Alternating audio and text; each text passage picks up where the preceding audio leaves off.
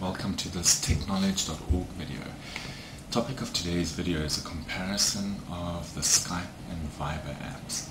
Now the question many might ask is, why do another video on Skype versus Viber when there's already so many videos out there comparing the two apps, and there's so many blog entries and forum posts comparing these two apps? Well, today's video has a slightly different focus. We're not comparing the features of these two apps, which has been done extensively in a lot of videos and forums, like I said, but we'll be comparing the real-world performance of these two apps, particularly looking at the data usage of the two apps and the amount of phone resources used by these two apps, since these are really critical aspects of the usability and user-friendliness of these apps. So, firstly, data usage is probably the most critical aspect of the performance of these apps. This is because there's been a lot of excitement recently, the possibility of using these VoIP apps instead of network calling, because of the potential cost savings that they can give you. But few people know how much these calls actually cost. Everyone knows and agrees that when you're on a Wi-Fi connection, these apps are great. The call is virtually free, depending on your Wi-Fi package.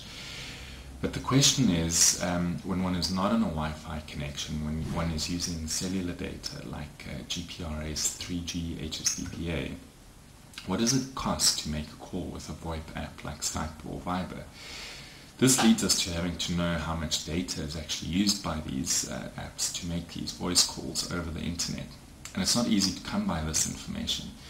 We've tested this by making calls of various lengths on both Skype and Viber and recorded the data usage per minute of these calls in order to compare the data usage between these two apps.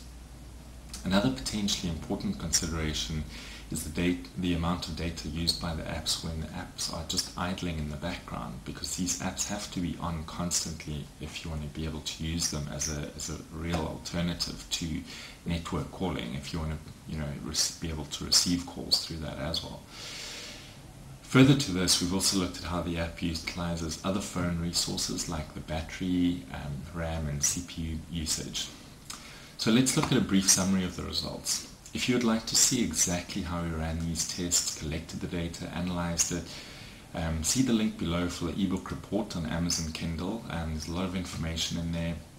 And please feel free to send any suggestions to us at techknowledge.org. Also, if you'd be interested in writing reports like this for techknowledge.org, please contact us. So firstly, let's look at the data usage in idle mode. Okay. In idle mode, these apps still are connecting to the internet and transferring data back and forth in order to pick up when someone's trying to call you. So with this one, Viber wins hands down. The Skype app uses approximately 0.77 megabytes on a 16-hour day, and we use the 16-hour day because no one is awake for 24 hours a day, so or very rarely. So typically, people would have 16-hour days, and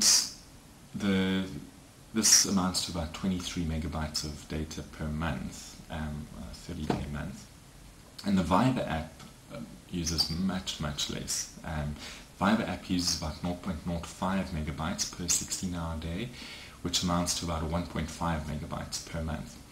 Now, that's a huge difference in terms of data usage, but really it's going to be up to the individual user to decide whether that's a material difference for them. If you have a huge data package on your cell phone contract or your mobile smartphone contract, then this might not be a material difference to you. You might actually keep both apps on if you want to be reachable in both ways.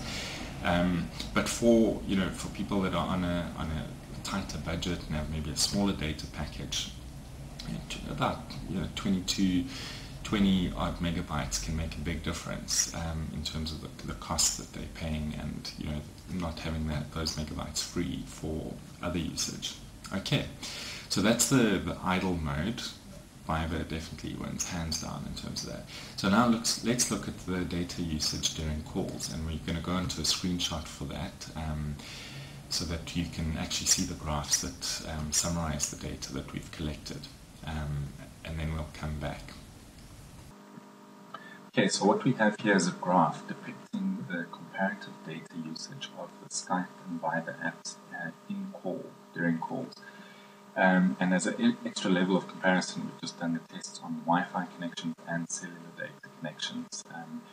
You can see the one here to focus on is the cellular data connection, and you can see that the Skype app in the blue uses considerably more data per minute than the Viber app in the purple.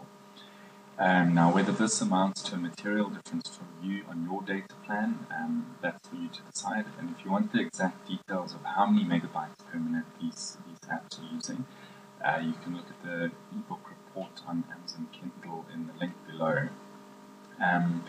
But the important thing here to note is that the Skype app does use considerably more data than the Viber app for making calls over a cellular data network. Then the next thing to look at is the phone resource usage. So just a quick look here. The battery usage on Skype is also much higher than for Viber. This is background or in idle mode. CPU usage is less for Skype than for Viber, and so is the RAM. The RAM usage is less on Skype than Viber. And just as an interesting aside, the app size, which is largely irrelevant, but just interesting to note as well, the Skype app is a bit bigger than the Viber app. So that's it on the graphs, and then we'll just summarize what that all means. So, in summary, it certainly looks like the Viber app outperforms the Skype app in terms of data usage during calls, during standby mode, and as well as the battery drain. Tied to the fact that the Viber app integrates with your phone contacts, which makes it far more user-friendly than Skype. It certainly seems like it's the better app to use for voice calls on your mobile phone, and it's a real viable alternative to using network calls. Obviously, it's going to depend on the cost of your network calls and the cost of your data, but at least now you have the information to know which app is better. And if you want to see the details of exactly how many megabytes both these apps use for voice calls, then have a look at the link below. Go to the Amazon ebook report that's on there with all the detailed information on there. And if you have any comments and questions, please pop us, feel free to comment below. And we'd also like to know what your experiences of using these apps. Is the call quality good? Is it reliable? Are you using it as an alternative to network calls? If you've gained value from this video, we'd really appreciate it if you give us a thumbs up, and please share this video with other people that you think might find value in it. And please subscribe to our Technology channel. There's some really exciting videos coming up, and we really aim to give you quality knowledge to help you get the best use out of your technology. Thank you and cheers.